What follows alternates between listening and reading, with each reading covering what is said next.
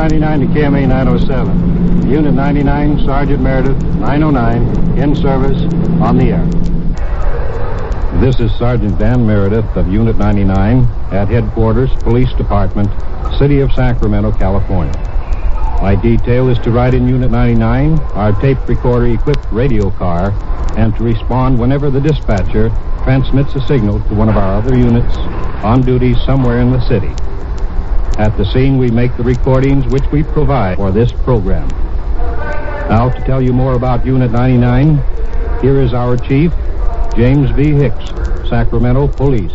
Unit 99 is a regulation radio patrol unit of the Sacramento Police Department, cruising the streets with a tape recorder.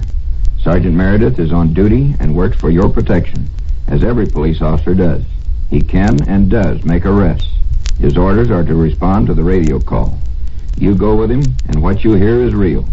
Police, criminals, victims, and witnesses are all real. And whether an arrest is made or the subject released, what happens is real. Make no mistake about that. Now to Unit 99 and Sergeant Dan Meredith on duty. Unit 58. 901 at 16th and Q, Queens. Check 58, came in on 7.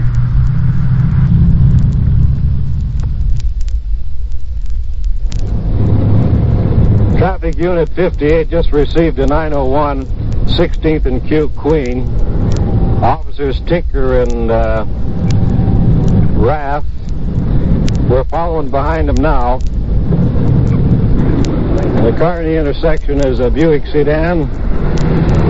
The one on Q between 15th and 16th near the crosswalk is a Ford Model A, about a 29. There's quite a bit of gasoline spilled here. Odor is strong, and it's all over the intersection. What'd you say, Rath? I have the fire department coming over to wash down the gas in the street. I see gas. I have a lot of gasoline all over the street here, and it's very dangerous. Hello. Are you one of the drivers? Yes, I am. Anybody hurt? My neck is a little stiff for me from the jerk. I was driving the front car there, and I was waiting for the light to change. He ran up and smacked me in the back. Where's this other driver? I have him in the car. How does he look, Rath? Well, he has an injured nose. I believe he's intoxicated. Okay, Rath. What happened here, fellow? I just couldn't stop. You have brakes on your car? Yeah, oh, fairly. Have you been drinking tonight? I had a beer or two, yes. How much have you been drinking? Not that much, no. What do you mean? I came through the green light down there. 15th Street. At 15th Street. And I came up here, and that guy just didn't move, that's all. He was stationary, and you struck him in the rear? Right. Uh-huh. Unit 58 to KM 907. You send a tow truck, 16th and Q, Queen. Pick up a Ford. Credit, 16th and Q, Queen. That is correct. Okay, Unit 58. You call, Tinker? Yes, this man just drove up behind this automobile that's wrecked here, and he appears to have had quite a bit to drink himself. Have you been drinking tonight? I've had a couple of beers. Couple of beers? Uh-huh. All right, now can you stand on your right foot? Sure. Don't make me scared now. Don't make you know. We don't want to make you scared. Now try your left foot. All right. Can't do it, huh? Well, you make me scared. Oh, well, you relax. We don't want to make you scared. Well, you make me scared. That's what Why should we scare you? I don't know. Where I'm going. You should be scared without us. You know, you making me scared. You're stopping me, and so here I am. And which one? That's good enough for me. We better take him down and have the doctor examine him, too. Are you going to put him in your unit, or Would you take him down for us? Yeah, we'll take him down, Tinker. We'll wait for you down there for the other fella, too. Now, how about his car? You're going to take care of his car, too? Yes, we'll take care of his car, too. Okay. Where have you been drinking tonight? I took a drink in my car, and that's about all. You have some drinks in your car? No, there's no drinks in my car. Well, how did you take a drink in your car? Well, we was down at the club. Well, that's where you got them. Mm-hmm. But I haven't done anything wrong. Were you driving while drinking? Well, I haven't made a wrong move. Well, should you be driving while intoxicated? Well, they're right in the corner. You didn't answer my question. Oh, well, okay. You want to sit in the back of that car there and...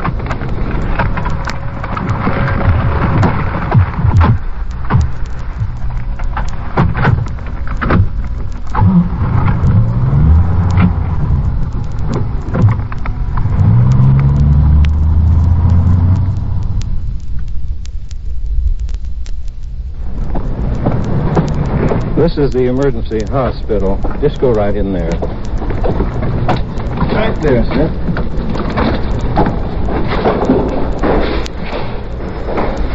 Hello, doctor.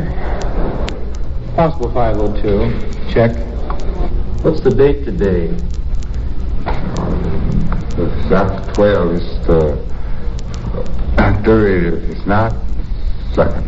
All right, read the time off my watch. About 2 minutes after 12.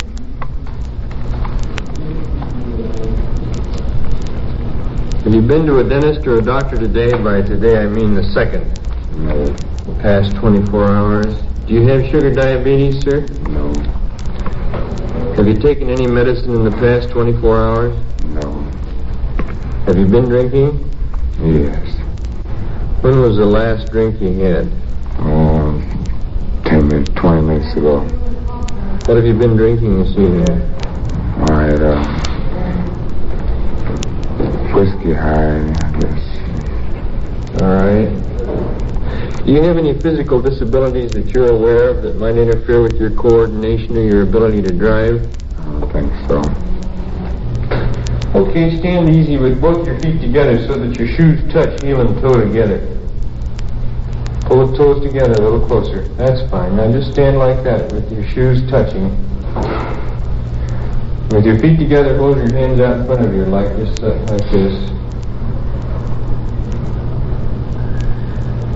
Now with your feet still together and your hands out, close your eyes, please.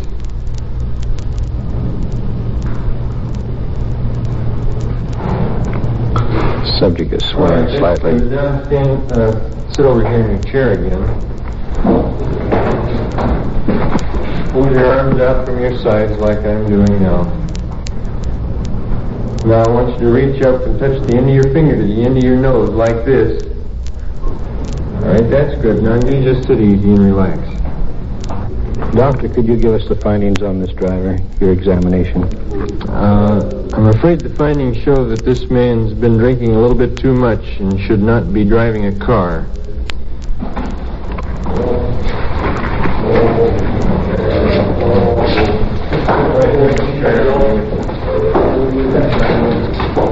The wagon crew has just brought a victim into the emergency hospital who has just been shot. Carol, Beatty, where'd you pick this man up? This man was picked up at 3rd Street. Do you know how it happened? We do not know the information as yet. Was he shot in the back? Apparently he was shot in the back.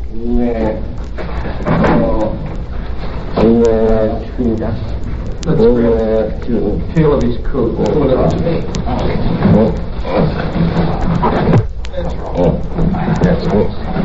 Do you know who did this to you? Say, do you know who did this to you? No. You don't know? No. Don't you have any idea at all? No. I don't think we're going to get him. I think we probably ought to get him on out to the county where they can get some blood transfusions ready for him. Okay. Give him the help that he really needs. I'll pull him while you're on your way out. I think this one is worth using the siren.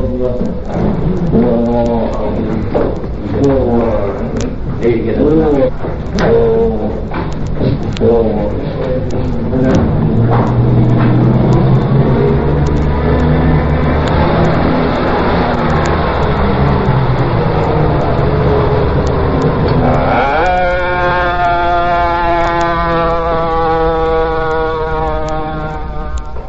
The doctor is about to examine the driver who was involved in the accident at 16th and Q. Hold 39. What's the date today? I think it's the 31st. Or the 1st. Must be the 1st. Okay? Read the time off of my watch, please. 12:24. That's right. That's right. Have you been to a dentist or a doctor in the past 24 hours? Yes, sir. For what? For dentist. What time of day was it? It was 10 o'clock today.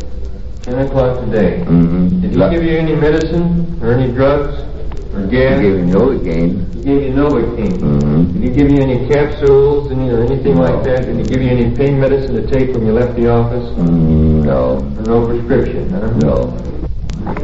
Have you been drinking tonight? Had a couple of beers. When did you do this drinking?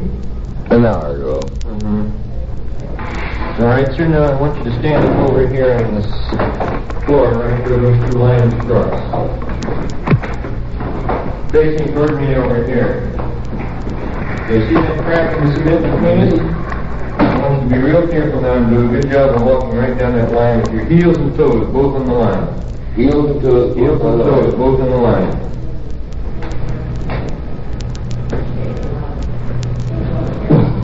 Oh, I failed. Give me another chance there. Sure. I'm not too good on this deal. All right, now turn around. Walk back. Take it slow and careful and do a good job for yourself.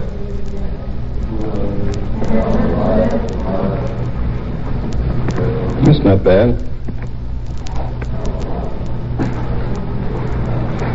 All right, now stand right there, nice and easy. Raise one foot up off the ground and stand on the other one like I'm doing. I want to see if you can balance for a minute. For a minute? Mm-hmm.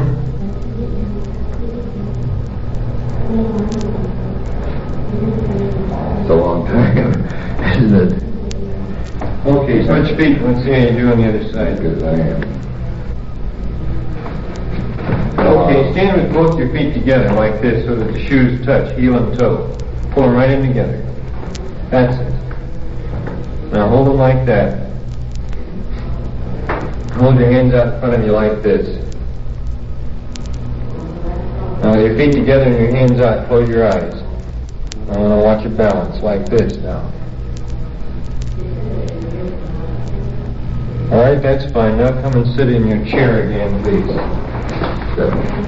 Well, take about a teaspoonful of blood out of your arm and send it to the laboratory and let them analyze it for alcohol concentration.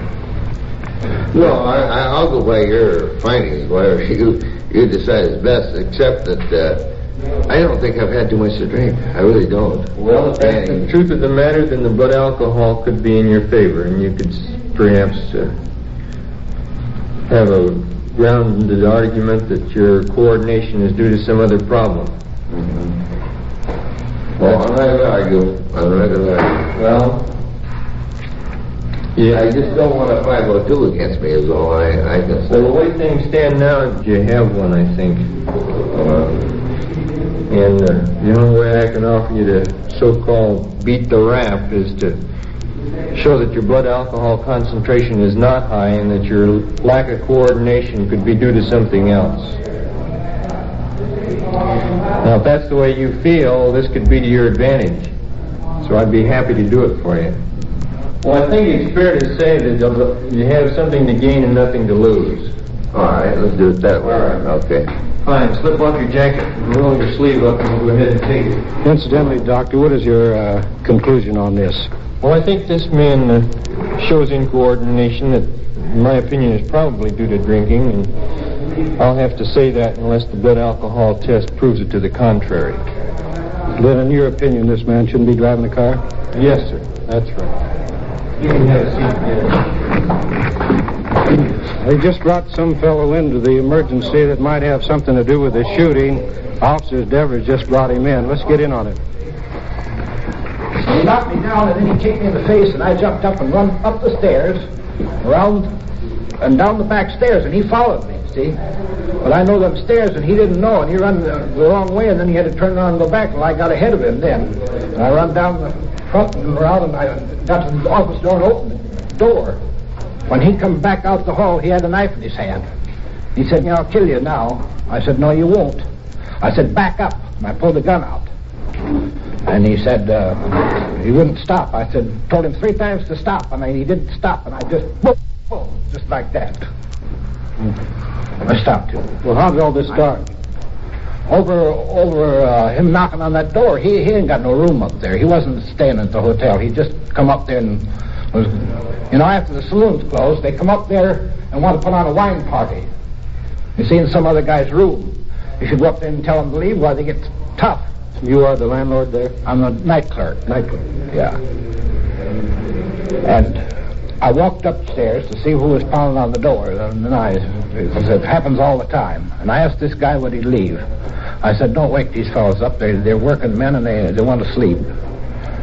And he was grumbling and growling, and he followed me downstairs. Well, when he got right there by the door, he decided he was going to give me a licking, see? And the door of the office was closed, and I couldn't get in. Is that how you got your face and head marked up? Yeah. He knocked me down first, and he kicked me right here. The side of the face? Yeah. And I jumped up, and he hit and missed, and I turned and run upstairs, up the stairs, and down the end of the hall and down the back stairs, and he missed there's a real hook like that going into the downstairs, see? When he missed that, he went straight ahead. That goes upstairs, up on the roof. So he had to turn around and come back. By the time he got turned around, I was ahead of him, see? And I come down and around the hall and into the office, and I opened up the office door. And he come there and pulled this knife, and he says, I'm gonna cut you up, he says. I says, no, you ain't. Well, he had this knife in his hand, and I told him to stop, and he wouldn't stop, so I stopped him. I shot 3 times, yes. Where did you get the gun? I've had it for 30 years. On your person at the time? No, it was in the desk drawer. And he was coming at you at the time you shot him? Okay. How old are you? Huh? How old are you? I'm 56. This 56 pretty quick. Detective Nugent, what are you going to do with this man that did the shooting? Well, right now we're going to take him up to the Detective Bureau. We've called for a Deputy District Attorney to come down and question him immediately. Rivers, how did you happen to contact this suspect on this deal, this shooting? Well, when we arrived at the scene, the man was laying his face down on the top of the stairway, and the night clerk was there, and he admitted that when they shot him, said he shot him in self-defense. I see. We're in the Detective Division. Officer Morrison, I see you have 2 citizens here. What are they here for? Well, these 2 fellows were in the hotel at the time of the shooting, and they heard the man come up in the hotel, raising trouble, pounding on the door. They were awakened from their sleep and walked out in the hallway at the time of the shooting. Were you fellows living in this hotel at the time? Yes, sir. About 4 doors from where he started knocking banging on the door. And the night clerk got up and come up and told him to keep quiet, go out one. And so then he jumped the clerk. Then the clerk started on downstairs and asked him to come on out. So he followed the clerk down and then jumped the clerk down to those flight of steps. Then he ran the clerk from that floor back up the steps, back down the back steps again. Then the clerk made it to the office and got his pistol. Still in there. Did you see a knife? No, sir, not until I came downstairs. You saw this other man beating the clerk? Sir. I just only heard it. I only heard it. You didn't see anything? No, then? sir. But you knew that this other man that was shot was causing a lot of trouble? Yes, he was the one doing all the banging on the door, hollering. And this other gentleman with you, who is he? Oh, it's his boy. He's living next door on the 2nd floor. Well, he lives in the same hotel, too, huh? Yes.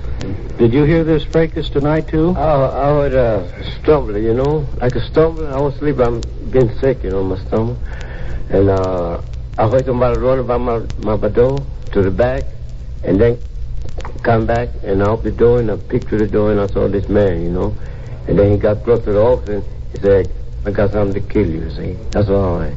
Sergeant, we found the knife that this fellow was using. We found the knife on the 5th step from the top floor, but it was closed at the time. And when we arrived, the man was lying flat on his back with a bullet hole between the shoulder blades. And the ambulance crew came and got him and removed him.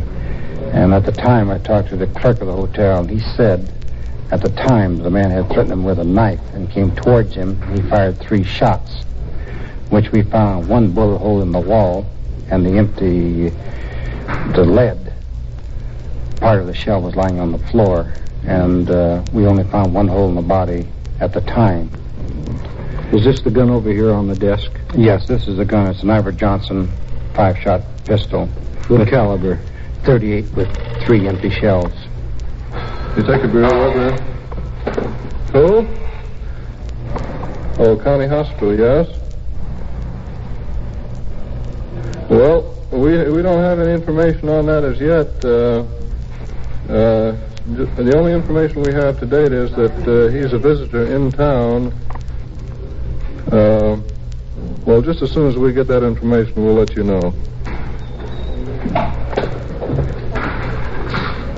Yes, we'll do that. Thank you.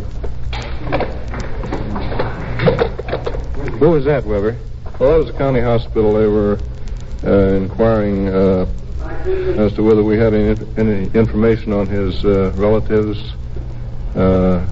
She said he's in bad shape. This all happened within an hour or so at the Hall of Justice. The shooting victim survived. It was the decision of the district attorney's office that the hotel clerk fired the shots in self-defense, and he was released without charge. Both drunk driving suspects were close to the borderline, but in the doctor's opinion, neither should have been driving automobiles, and both were charged and fined for the offense. I might point out that the man who was involved in the accident took his sobriety test under a handicap. It was discovered later that he had a broken kneecap, although at the time he was unaware of it. This is Unit 99 in Sacramento, California. These on-the-scene tape recordings were provided by the Sacramento Police Department and were made on duty by Sergeant Dan Meredith in Unit 99. Your host is Chief James B. Hicks of the Sacramento Police Department.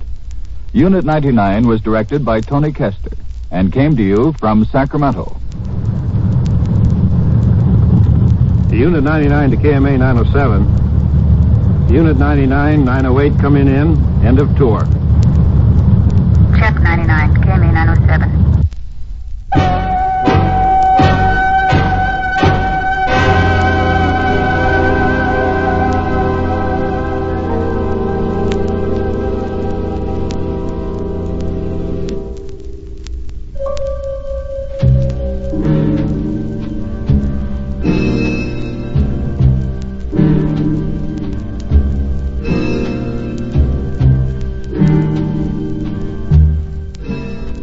Unit 99 has come to you through the worldwide facilities of the United States Armed Forces Radio and Television Service.